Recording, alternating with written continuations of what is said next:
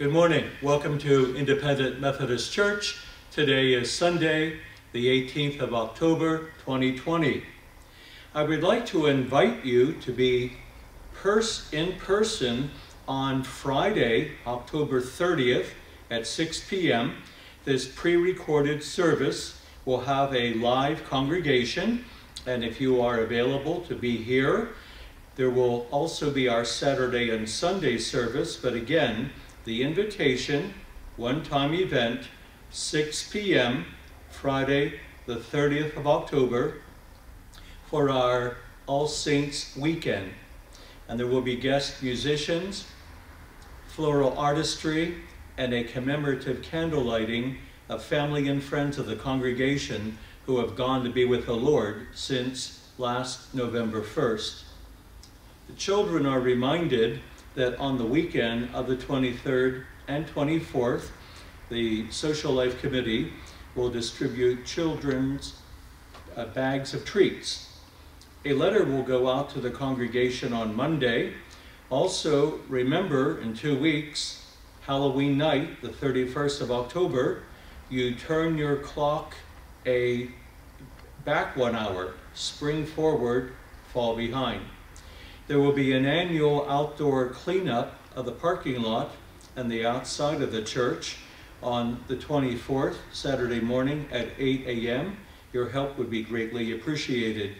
It is good that you are with us. Have a nice week.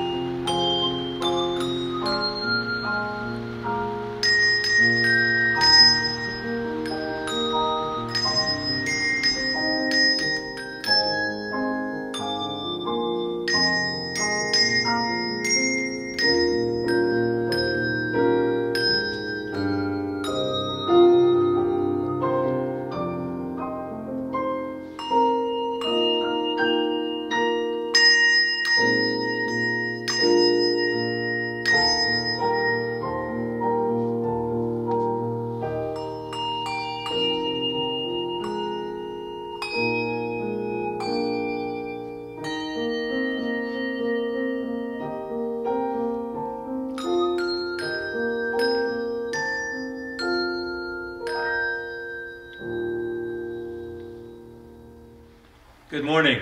I'm certain that you're getting excited about Halloween, your costume, going out trick-or-treating, maybe having a party, carving a jack-o'-lantern. A lot of activity this time of the year. And of course, if you haven't already, I'm certain that you will watch on TV. It's The Great Pumpkin, Charlie Brown. And that came out in the year 1966, and it was put together by a cartoonist by the name of Charles Schulz. And Charles Schulz was a Methodist Sunday school teacher. He was also a licensed minister in the Methodist Church. And he used his cartoons, he used his comic strip to bring in messages about faith in God and Jesus and the Bible. And we're going to look at a few lessons that we can receive from watching It's the Great Pumpkin, Charlie Brown. Well, the first one that I want to share with you, Lucy and Lioness, sister and brother. Now, Lioness is doing what? He's writing a letter to the Great Pumpkin. Now, he's probably the only person in the entire world writing a letter to the Great Pumpkin. He got this idea that the Great Pumpkin brings lots of candy and toys to children at Halloween. Nobody else thinks that way, but he does. And his sister has had enough of it. And as you see here, she put her fist up. She wants to fight. And she says, cut it out. I don't want to hear about that Great Pumpkin. And what does Lioness say? I have learned there are three things in life you don't talk about: politics, religion, and the Great Pumpkin. And with a national election and so much division in our country, maybe one thing that we should maybe not talk about is the election, because we're going to get people mad and get people upset. All right, so show some caution here, right? That's a lesson. There's maybe some subjects that we don't talk about with some people.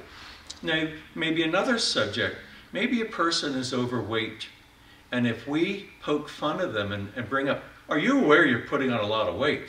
Or if you look at another person who's very thin and you call that, you're skinny, aren't you eating? When we start talking about other people and their issues in life, we can hurt their feelings and make people angry and sometimes have conflict. All right, that's maybe not what we should be doing. All right, we need to show wisdom here.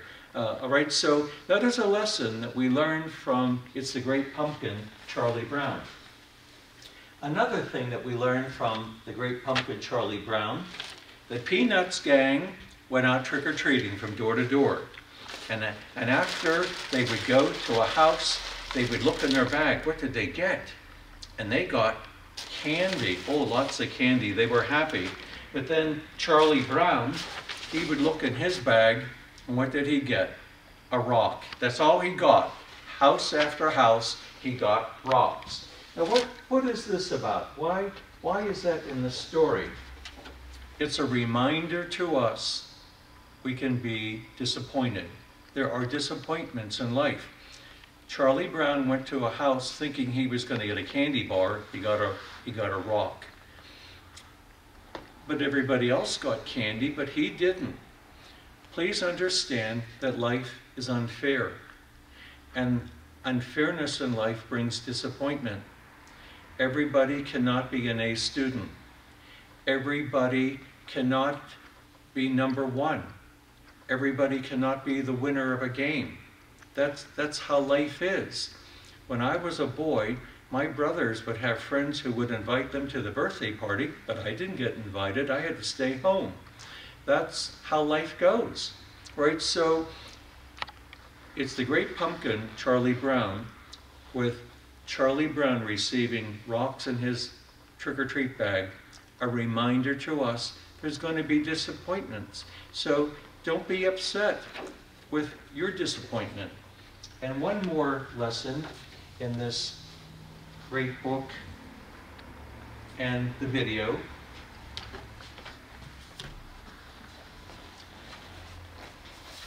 Lioness and Lucy. She really did care about her brother. When she would go trick-or-treating, she would say to the people, my brother's not going trick-or-treating. Can you give me an extra piece of candy for him? So she did care about him. Now, Charlie Brown stayed all night long in the pumpkin patch waiting for the great pumpkin. It was cold and it was dark, all right, but she came late at night and she picked him up and she carried him home and helped put him to bed. She did love her brother, even though at times they get into arguments. And I can tell you, if there's anything more that your father and mother want, the number one thing that your parents want from you is to try to get along with your brother and sister. There's too much conflict in homes, too much fighting. That's not what God wants. And if we want to do what God wants us to do, we will try to eliminate conflict and try to love your brother and sister. And if they do things and say things that maybe aren't right, if it's not too bad, maybe just overlook it, okay? Let it go. And if they, of course, do something very bad, then it needs to be reported to the parent. But these are all lessons that we learn in the Great Pumpkin, Charlie Brown, given to us by Charles Schultz, a minister. And what I'm going to give you for your gift this weekend is a package of, it's the Great Pumpkin cutouts that you can use in your home to decorate for the holiday. I hope you have a good week, and we will see you next Sunday. The Word of God is found in the second book of Kings, chapter 4, verses 38 through 44, and chapter 6, verses 1 through 7. I am reading for the New International Version Bible, 3 miracles by the prophet Elisha, the pot of gourd stew, the feeding of the 100, and the floating axe head. Elisha returned to Gilgal, and there was a famine in that region.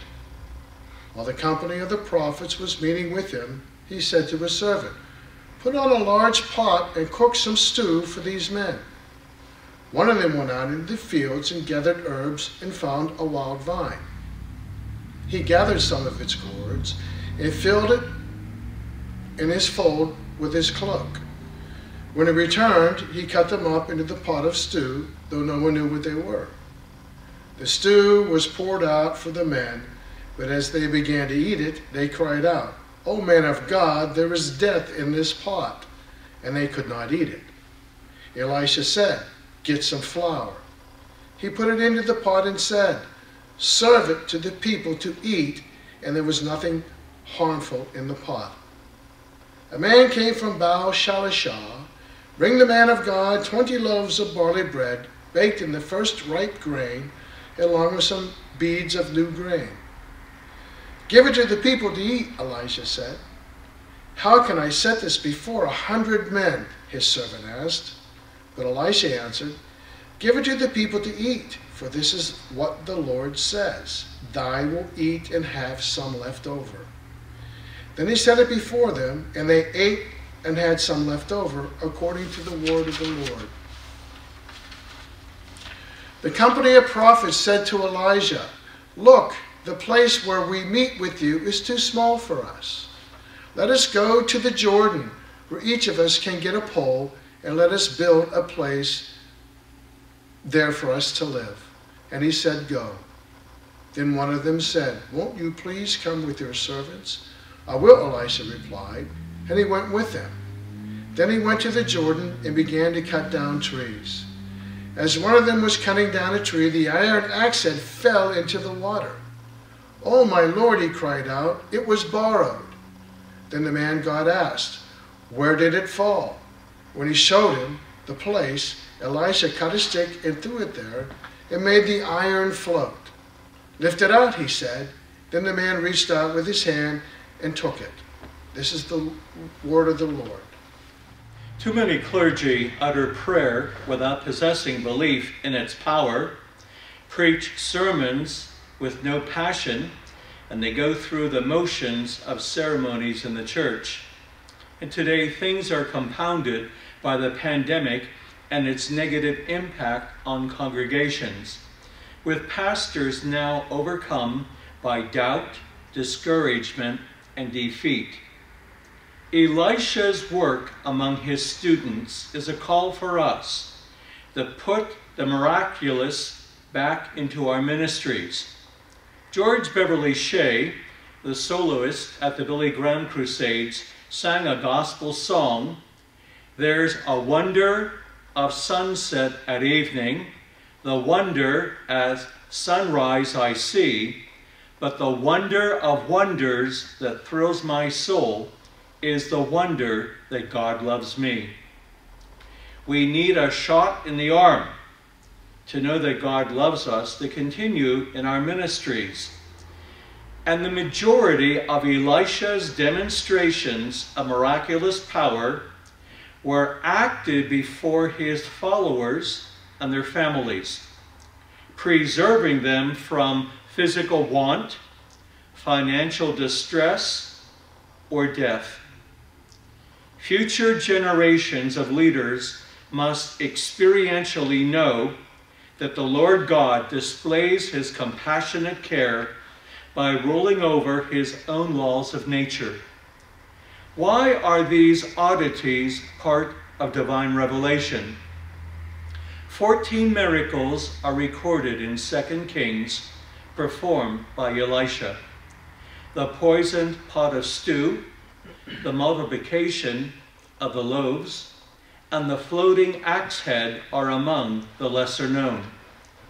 Elisha is the headmaster of 3 seminaries in Jericho, Bethel, and Gilgal.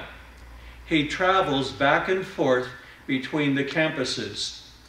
As the spiritual overseer of a large number of students, Elisha's on-the-job training program with these supernatural wonders is intended to teach lessons that these men have exhausted human limitation, must turn to the Lord for relief, remedy, and reflection.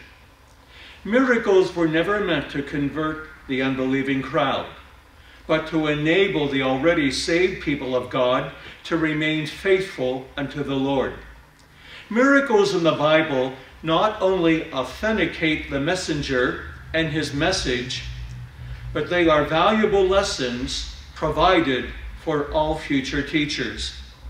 Because Israel had become apostate and rejected the one true Lord, he unleashed his wrath on the land with a drought and famine. When a nation turns away from the Lord, as we have, he brings judgment. And the people of God are not exempt from undergoing the hardship imposed on a country. During this drought and famine, Elisha is showcased as a good shepherd. He did not abandon his post in tough times. During the drought and famine, pupils at the theological schools gathered their meager supply of vegetables to cook a pot of soup. The class was dispatched to go out on a nature walk and comb the countryside in pursuit of herbs. And these herbs were to put some pizzazz in this culinary concoction. Here is an example of a maxim: too many chefs spoil the broth. All were sent on a scavenger hunt in the woods to find edible plants to season the soup. There was a ministerial student majoring in theology, not botany, and he discovered some gourds in the outback. He looked upon them as wild melons. He picked them and he carried them in his cloak. Upon arrival at the campfire, he cut up these melons and tossed them into the simmering mixture as his contribution. Believe it when I say this guy was no chef Emeril Lagasse or Mario Batali. He was unaware of the toxic nature of his ingredients. The entire student body looked forward to this grub. No plan B existed for supper. The trainees immediately detected that the bitter taste of this goulash was unfit for consumption. The narrative does not report anyone suffered stomach pain or nausea. Now what? The malnourished theological students looking forward to this child knew that it was out of the question of dumping the entire cauldron down the garbage disposal. Elisha, the miracle worker, stepped in to save the day. The previous food tasters were instructed to pour their bowls back into the boiling crock. Waste not, want not. The man of God dropped in some flour into the kettle and instantly made the stew good again. A prophet purified a poisonous pot of porridge. How is that for alliteration? Some commentators take the perspective that the addition of the flour neutralized the poison, absorbing the toxic elements. The flour did not bring about a decontamination of the stew. It was the unseen hand of God working through Elisha. This episode parallels Elisha's earlier removal of the contamination of the undrinkable water in Jericho by the sprinkling of salt. Scene 2. An unidentified farmer, attempting to be faithful to the law of Moses, brought the first fruits of his grain harvest to Elisha.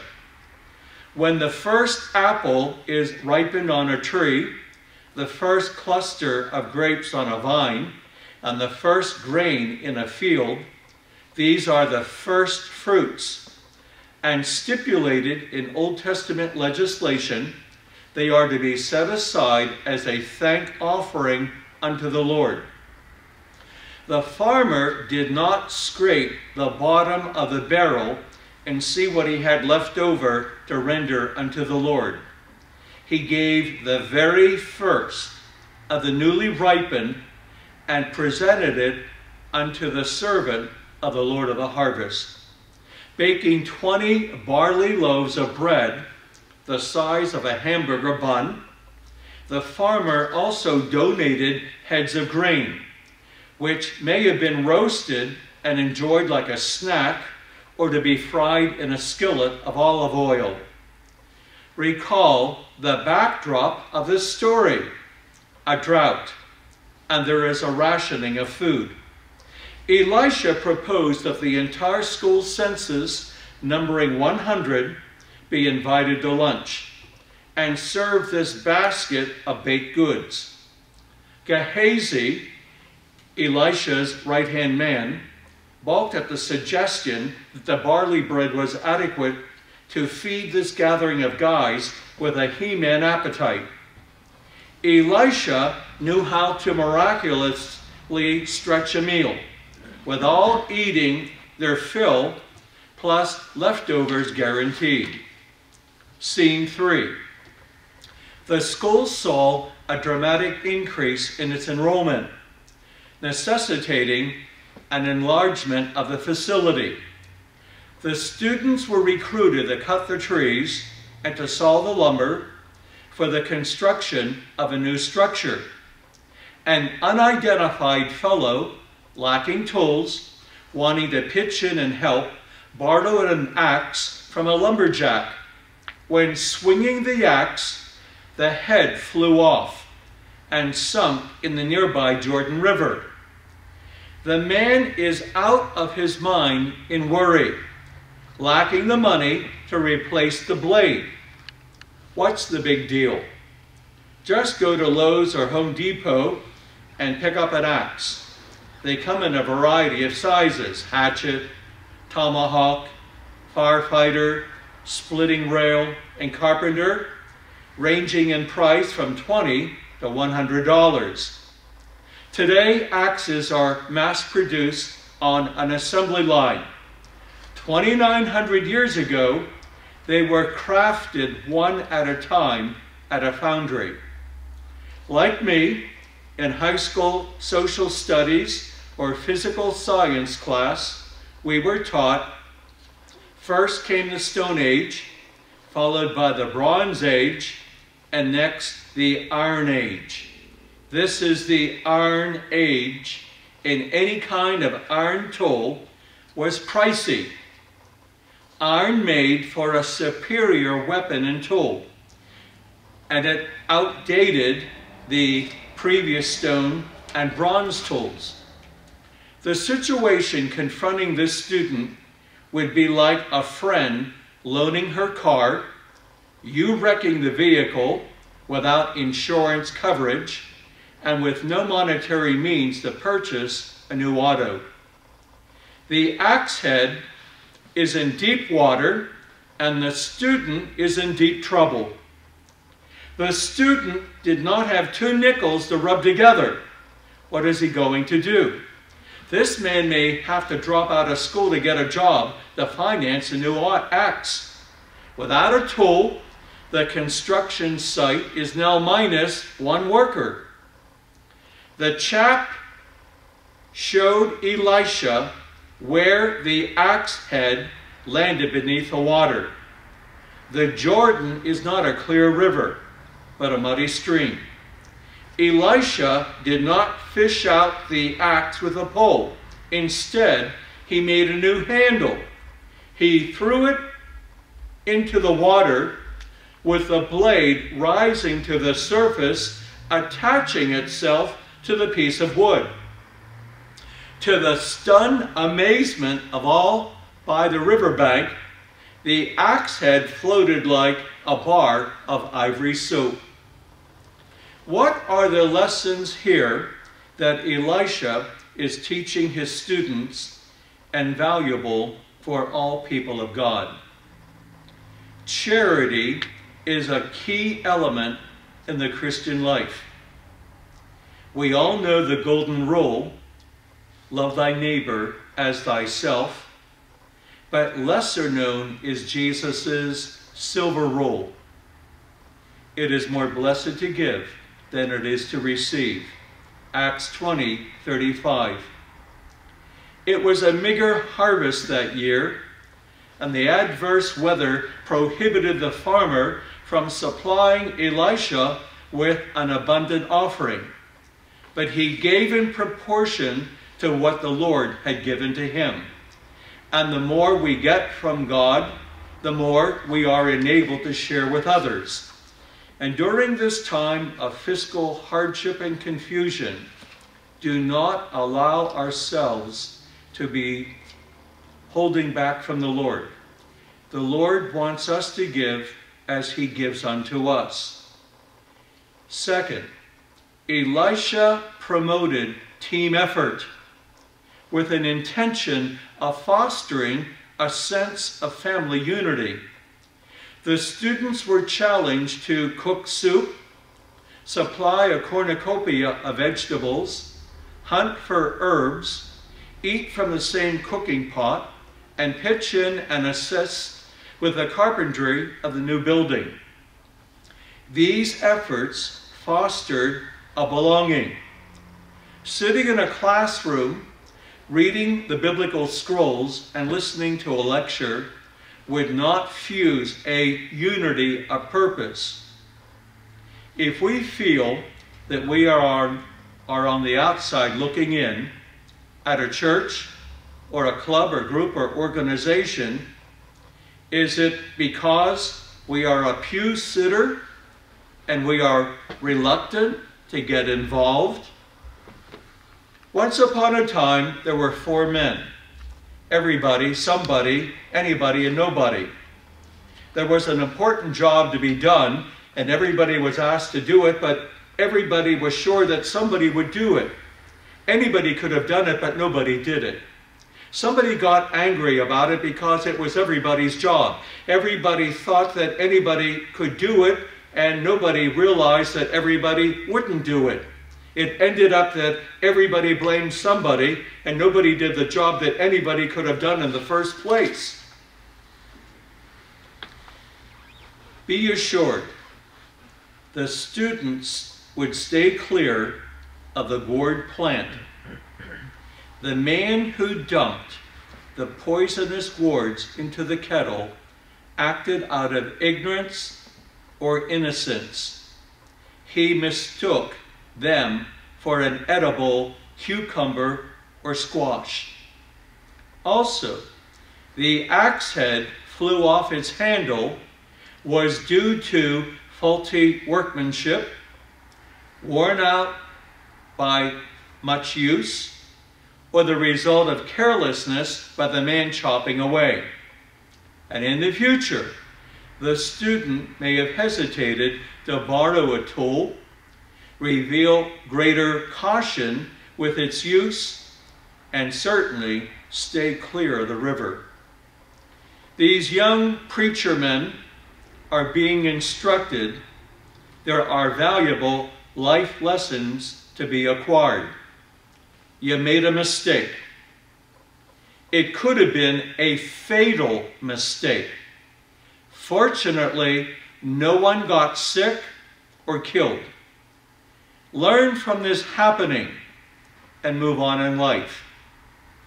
We all make mistakes, but are we learning from them? A new teller at the bank was introduced to the president. Sir, one day I might go up to the top of the ladder like yourself and be a chief executive. Do you have any advice for me? Yes, young man, just 2 words, right decisions.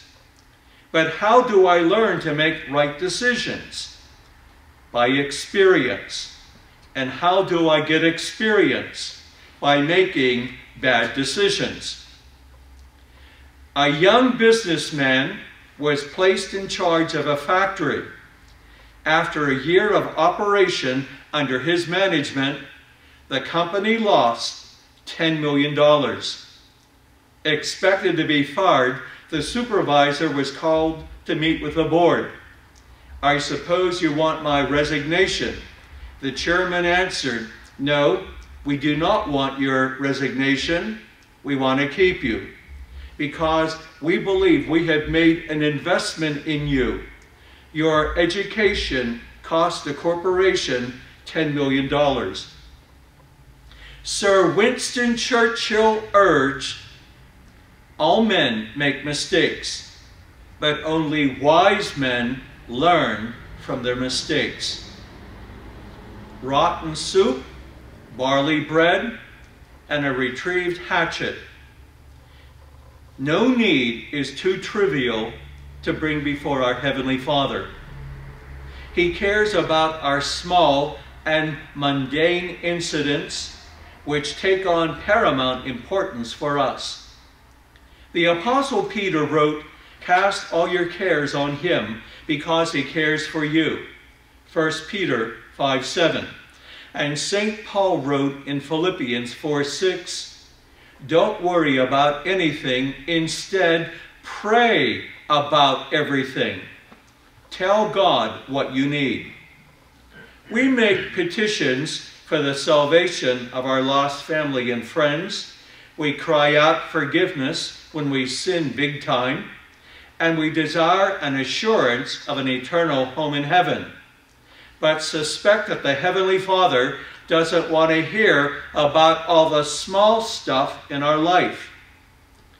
The Lord God is concerned about what is of concern to us. The sick pet, the missing cell phone, and the broken relationship. Jesus taught that the Father knows the numbers of hair on our heads. For him to have an accurate count on me, he must continually be updating his data bank every day as I wash and comb my hair. The Master and the prophet Elisha underscored that Christ cares about what we care about, the practical, day-to-day side of life. Not only does he care, Father God stands available to give resolution to these issues. John Newton is best remembered for writing the lyrics of Amazing Grace. Actually, he was a prolific author of religious poetry. And in one of them, he makes reference to the axe head of Elisha. Not one concern of ours is small if we belong to him. To teach us this, the Lord of all once made the axe head to swim. For decades, Ann Landers had a nationally syndicated newspaper advice column for the readership to submit questions for her counsel. From 1988, she received this inquiry. Dear Ann Landers, my father raised me with some very sound ideas. One notion had to do with borrowing. He said, if you borrow anything, something, once is the limit. If you need it again, go out and buy your own. My problem is 3 neighbors. They are car nuts. Every year they buy new cars. On weekends they wash, polish, and vacuum. Since they are so in love with their cars, wouldn't you think that they would have their own vacuum? Well, they don't. They are wearing mine out. Last weekend, I had it. I told one of the 3 guys, look, you're making $15 an hour. That's more than I make. Why don't you buy your own vacuum? The guy didn't take offense, but my wife did. She called me ungracious and said that if I carried on like that, we wouldn't have a friend left in town. The same guy borrowed our lawnmower last year and broke it. The other guy borrowed our limb lopper and lost it. The 3rd bozo borrowed our electric hospital bed and returned it 2 years later in terrible condition. My wife is on my case and I need some help. Am I wrong? Signed, Mesa, Arizona. Dear Mesa, you're not wrong. Your wife is. Letting people take advantage of you is no way to cement friendship. It's fine to help a neighbor in a tight spot, but lending him a tool or a piece of equipment, but then they borrow habitually instead of buying their own, it's time to lower the boom. Signed, Ann. Believe it or not, there are many principles in the Bible about making a loan to an individual, whether a personal item or money. Exodus 22:14. If anyone borrows an animal from their neighbor and it is injured or dies while the owner is not present, they must make restitution. Psalm 37, verse 21. The wicked borrow and do not repay. When a Christian is loaned an article for use, we are held responsible for the item, and if lost or damaged, we are to make good with compensation. And this is a subplot in this story. Eating the poisoned soup, Elisha could have been called in to officiate at a funeral. When the axe head flew off the handle, it could have struck one of the labor gang and either injured him or killed him. Thank God it didn't happen. The devotional author, Matthew Henry, was once held up on the street by a robber running off with his wallet. From this encounter, the great man of God shared that he found 4 reasons to be thankful. Number 1, it was the first time experience. He had never been robbed before. Number 2, the thief took his wallet, not his life. Number 3, The robber took all the money he had on him, but it wasn't very much. And 4, he was the one robbed, not the one doing the robbing. Matthew Henry knew how to make lemonade when handed a lemon. As a victim of crime, his situation could have been worse. And the Lord God, in his providential care, overruled the potential for death in these circumstances. And Christ, by the person of the Holy Spirit, or the presence of a guardian angel, has kept us safe from danger, seen and unseen. And we may be unaware of them and will not know of the close call with the grim reaper until we get to heaven. We are reminded of this as we read about the poisoned stew and the axe head. I once knew a former Catholic nun who left the order.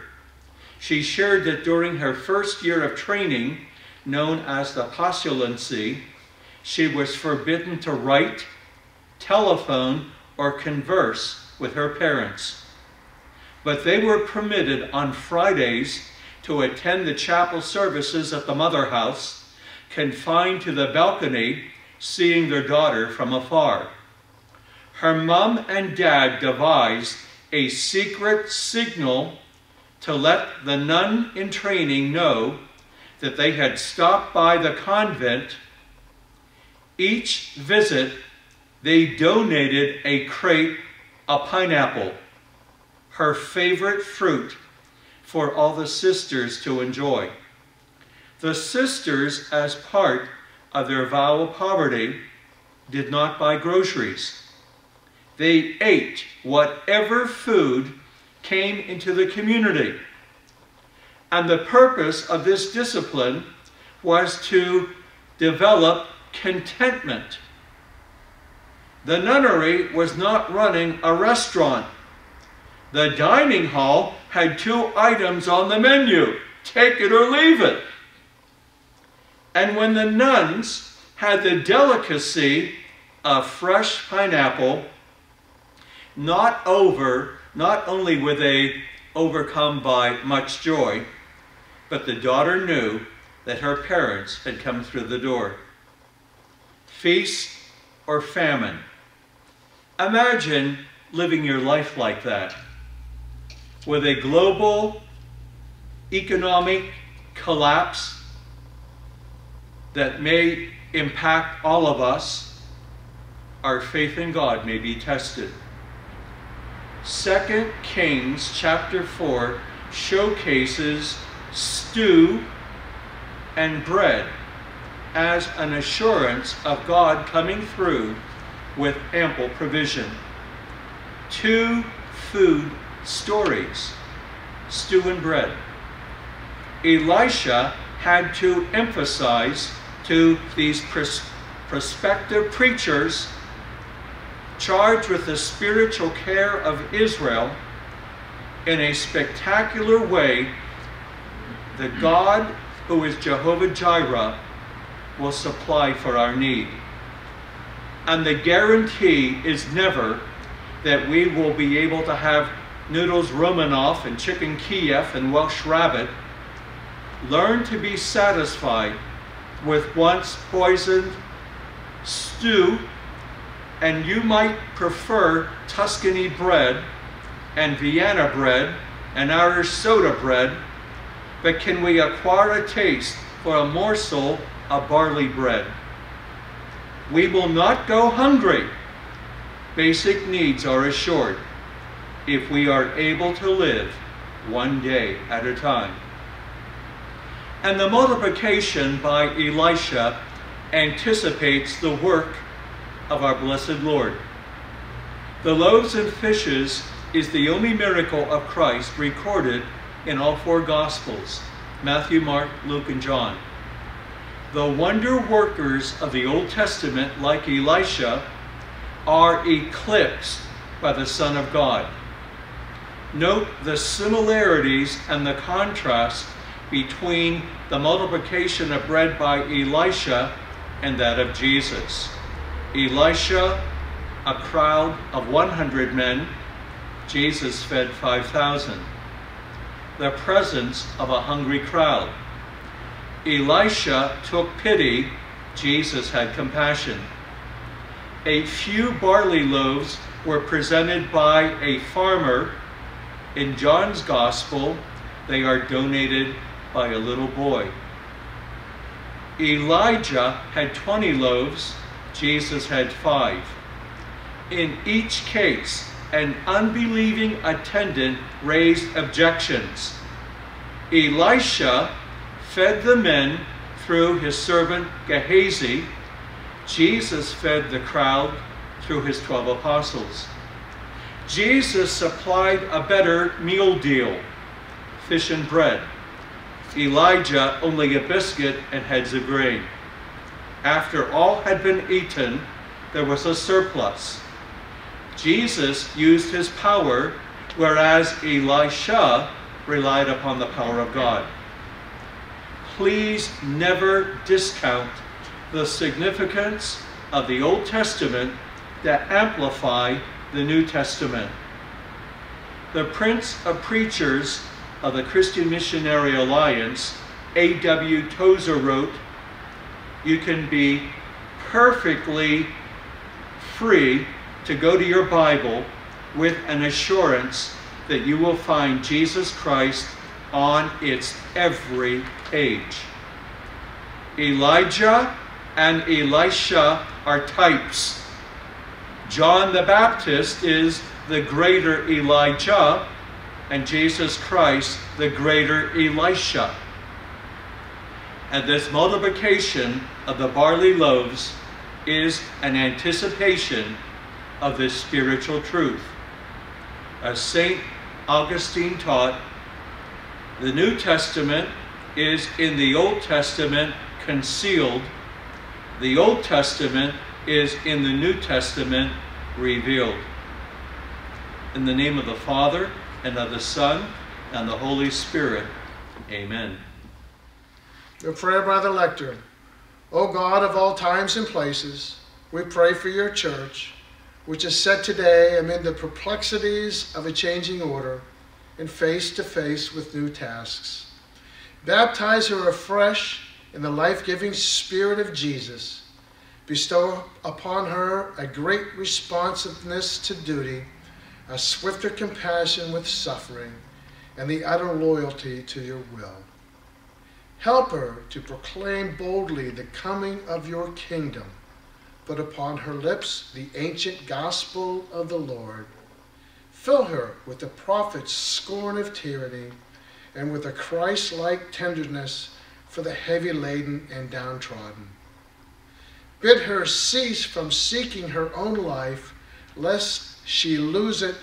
Make her valiant to give up her life to humanity, that, like her crucified Lord, she may mount by the path of the cross to a higher glory, through the same Jesus Christ, our Lord. Amen. And now follow me with the unison prayer. O most loving and tender Father, preserve us from all faithless cares and selfish anxieties, and help us to cast our burdens upon you, who has given us assurance of your care for us, and has promised to supply the needs of all who seek first your kingdom, and for the sake of your Son, our Savior Jesus Christ. Amen. And now for the Lord's Prayer. Our Father, who art in heaven, hallowed be thy name. Thy kingdom come, thy will be done on earth as it is in heaven. Give us this day our daily bread, and forgive us our trespasses, as we forgive those who trespass against us.